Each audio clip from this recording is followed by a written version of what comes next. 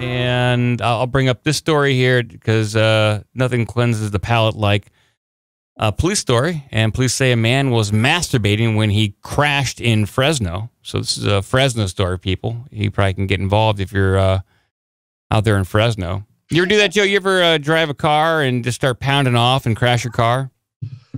I wish. It's on my bucket list.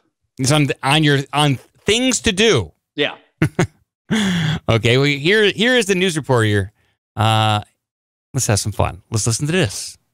In Fresno County took an odd turn this morning. The sheriff's office says 31-year-old Oswald Vasilian hit two cars near Herndon and Riverside, then got out of his car and walked off.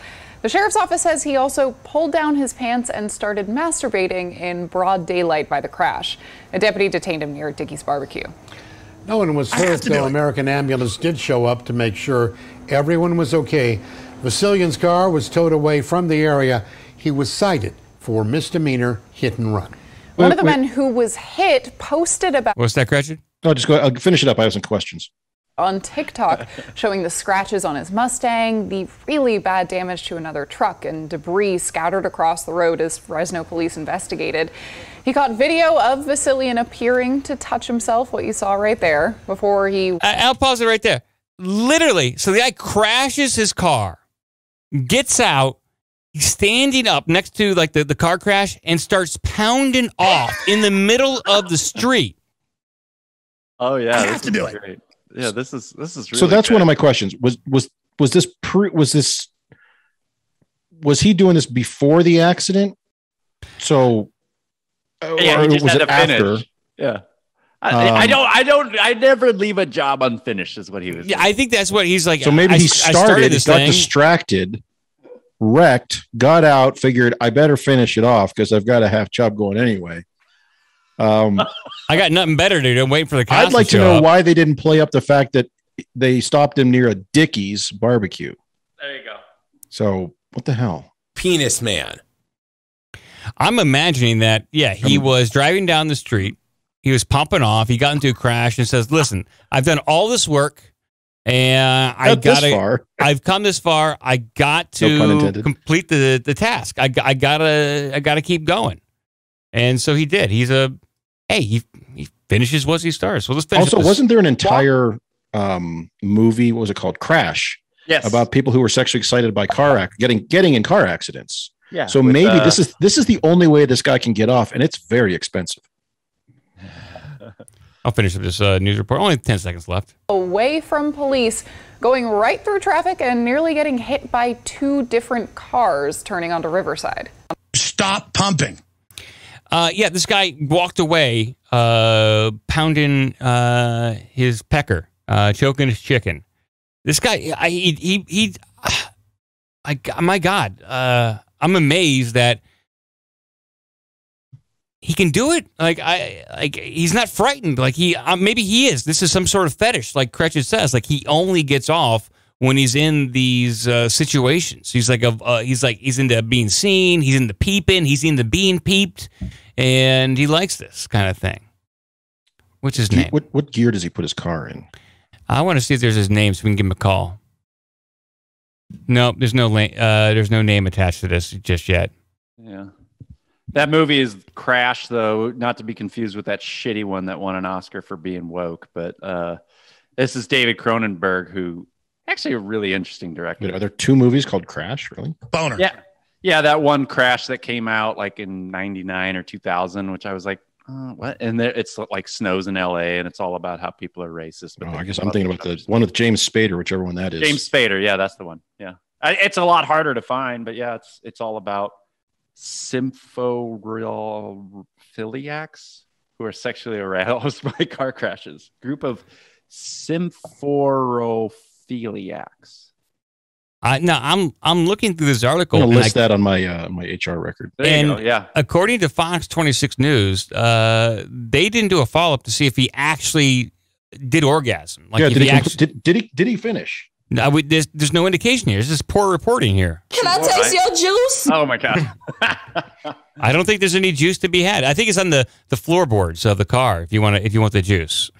right there. Is CSI going to show up? And yeah. I don't understand you. You're a disappointment this week. No, he's trying to get some work done there. So I am interested. There should be a follow-up. These are the kinds of stories we really need to focus on.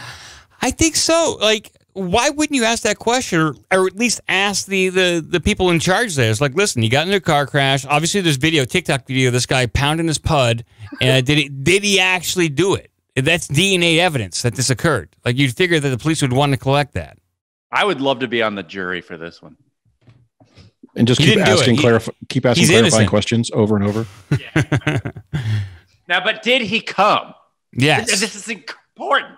Where did it come? I did find this is a crime scene photo. I did find a photo of the inside of his car. This is from the police. Is he a grower or a shower?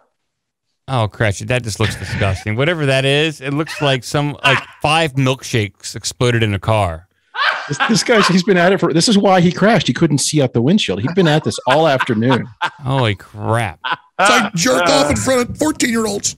That's what this guy was doing. It's like my favorite South Park with Stan and the porn. Nobody has. Yeah, it's exactly what it is. You did this. Ectoplasm. There's a ghost. There's a ghost. Boy. Let's move on here a little bit. Let's get it done.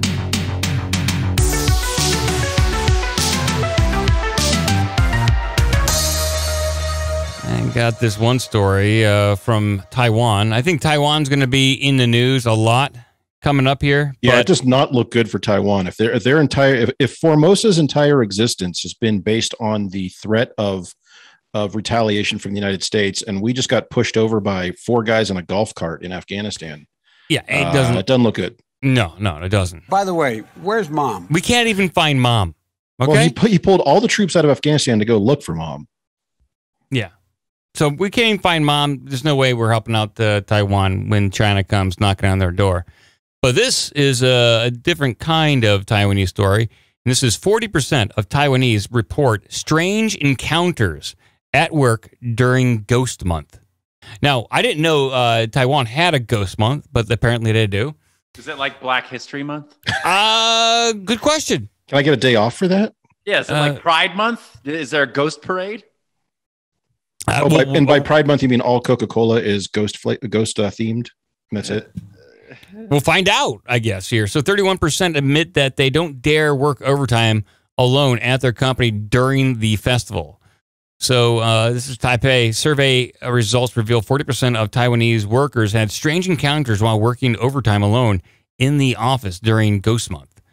Surveys by 123 people, a survey by Yes 123, I guess is a survey company, was completed by over 1,200 professionals. They found that 30% said they would routinely consult the lunar calendar while scheduling tasks to avoid inauspicious days during the time of heightened supernatural activity, according to the UDN report. I can't say I fault him. I'd probably do the same thing. That's probably pretty common practice. Of those who reported experiencing strange encounters, the most common were an eerie sound emanating from the office. That's 70% of people. They also, people reported, felt a shadow flash in the office corner, 50%. Or they heard footsteps approaching but saw no one. That's 37%. Office lights flashing on and off. Office windows suddenly opened on its own. Some also reported hearing a flush when sitting on the office toilet. Wait. Now so the ghosts are like abusing their toilets now?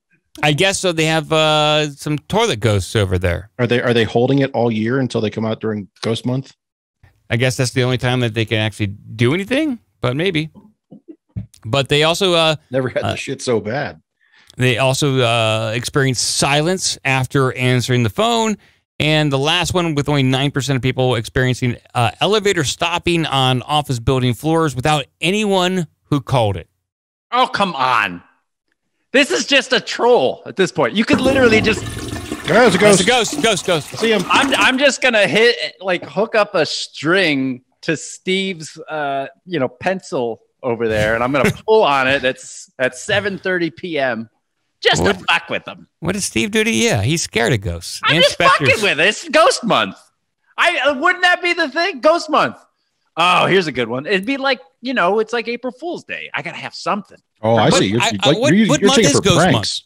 Month? What month is Ghost Month? But it moves around because Ghost Month is the 7th month of the lunar calendar, which means late summer. So usually July, August, September, depending on where the lunar calendar falls or where the Lunar New Year falls, because remember that moves around too. So I'm reading up on it here. It says the gates of hell open, allowing evil spirits to roam the land of the living. So locals have devised ways to appease the ghosts and ensure a relatively safe month. Temples are visited, ghost money is burned, and food is left outside the house as an offering. That's right. So there you go. Do ghosts need a vaccine passport? Oh yes. Are they vaccinated? And are the ghosts wearing masks this year?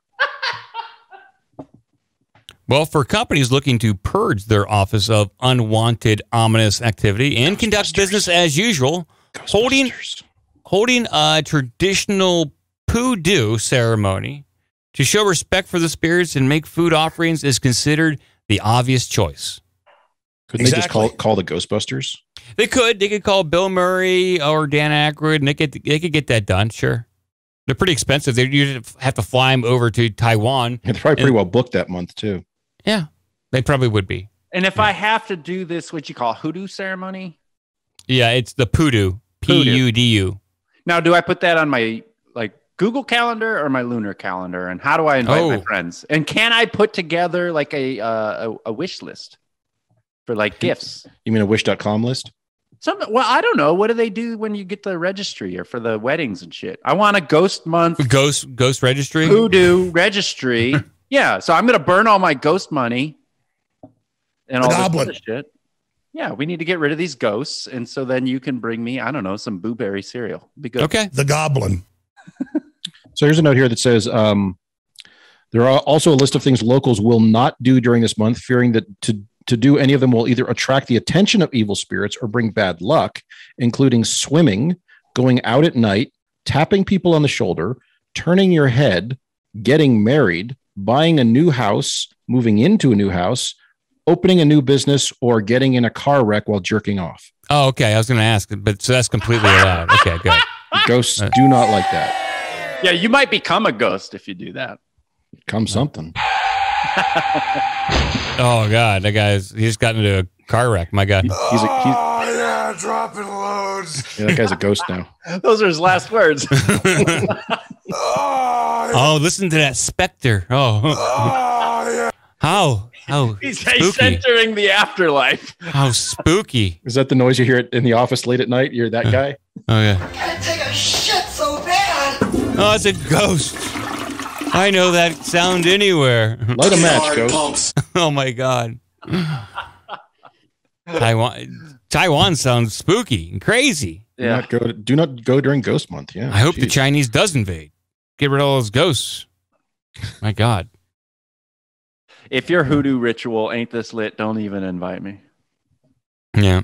We need people jacking off and dying on the spot. Yep. That's what we do in America. Give us an email at ourbigdumbmouth@gmail.com. Check out obdmpod.com for all the social media and donation links. Be a part of the magic.